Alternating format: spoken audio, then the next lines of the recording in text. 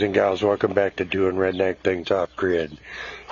Well, it's the day you all been waiting for. We have the 48 volt system up and running. So let me show you what we got going on here. So hang in there a minute. Alright, here we go. We got 4 250 watt panels run in series that runs into the bathhouse here. This is our bathhouse we've been working on. So let me show you what we got.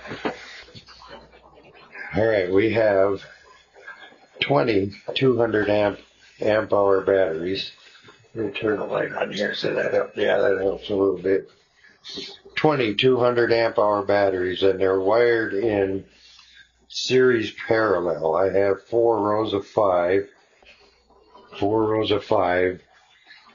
and they're hooked up so the whole row is 12 volts, and then on each end we go to, I got a positive to a negative on that end, and this end is open and goes to the bus bar. So then from the second row it goes from a positive to a negative and runs down to there, and it runs a positive to a negative, and then the positive comes out and runs to the bus bar, and I have a 150 amp fuse in there, and this is what you all been waiting for to see. Oops, okay. Let me get that thing right. Okay, with the solar, I got 259 volts coming in off my solar. That's 2,000 watts, run parallel.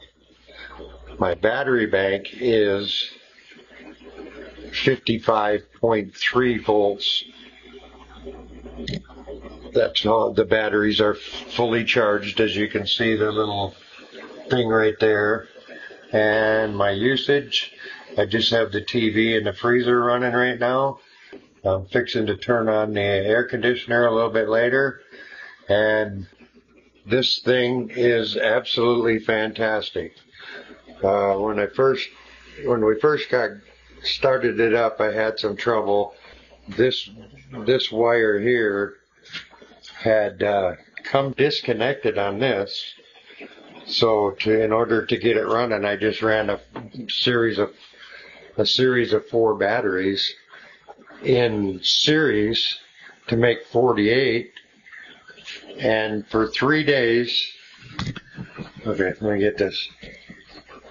For 3 days, we ran on 4 batteries because until I had to hunt down the problem, and like I said, it came down to that one positive wire where it hooks into the fuse was loose, and it was creating an arc in there that you couldn't see, but it was boosting the power up too much so that the unit wouldn't turn on. So it was late. We had to do this at night, so it was late, and we had to just get the power running. So we got the power up, and for 3 days we ran on 4 batteries, and totally efficient, unbelievable. The cool thing is, I don't have the power cord to plug into the 50 amp service yet, which is a 240 volts, so it's all ready to go. I just got to get a new cord that'll reach from the RV to here. And so what's cool is that is a 20 amp. Yeah, that is a 20 amp ground fault plug, and that is running our RV with 20 amp. And I also have a battery charger charging the battery, because when I went to the 48 volt, I couldn't have none of my stuff plugged in. So my lights are my lights are 12. So my light here is 12 volt, and the solar tracker controls is also 12 volts. So I had to hook them to a separate battery there. And now that I got it all set up, I have to set up one of my charge controllers to keep that battery charged. So I have to run a little small separate solar system for that. Yes, solar system. So anyway, I highly recommend the SunGold power. This is the bottom number, the SPH 10K48SP. 10,000 watts, run by 2,000 watts solar and 4,000 amp hours of batteries. I wish I would have known this when I first started out, how all this worked, but with the help of a good friend, GBears, Off-Grid Ways of Homestead in the Desert, I highly recommend that if you have any questions about solar, get a hold of GBear, watch his channel. You will learn lots of stuff. He taught me how to hook all of this stuff up in a couple of weeks, I conferred with him and got everything all hooked up. And I do have a problem with this ground fault. I think I have a wire touching because it keeps kicking it off, so I had to turn that one off.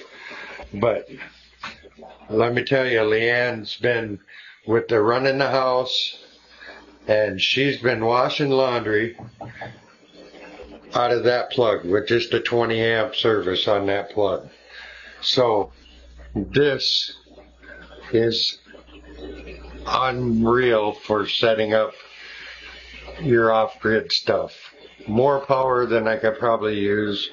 I'm fixing to go turn the AC on, or actually our swamp cooler in the house. So check it out, guys and gals. I give these SunGold power 5 stars. I highly recommend that if you're going to do it, if you're going to go off grid, spend the extra money and buy the good stuff.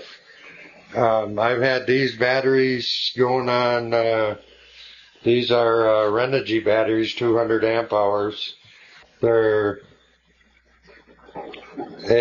got 4,000 amp hours of batteries.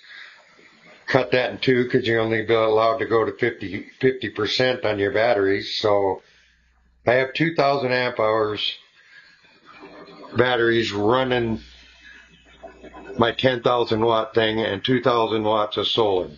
So unbelievable, guys. Let me get that real quick. I would highly recommend you go check out SunGold products. I give them a 5 stars, like I said. Excuse me.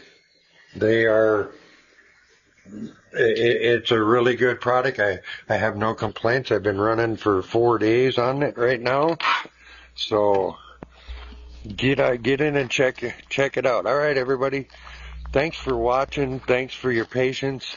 We are running on 48 volts, and it is awesome. More power than we can need. I can probably add another. I've probably plugged Leanne's mom's RV in, and it's cool. Go check them out. SunGold Power. God bless everybody. Support your troops. Get out and vote. God bless. We'll see you on the next one. Bye.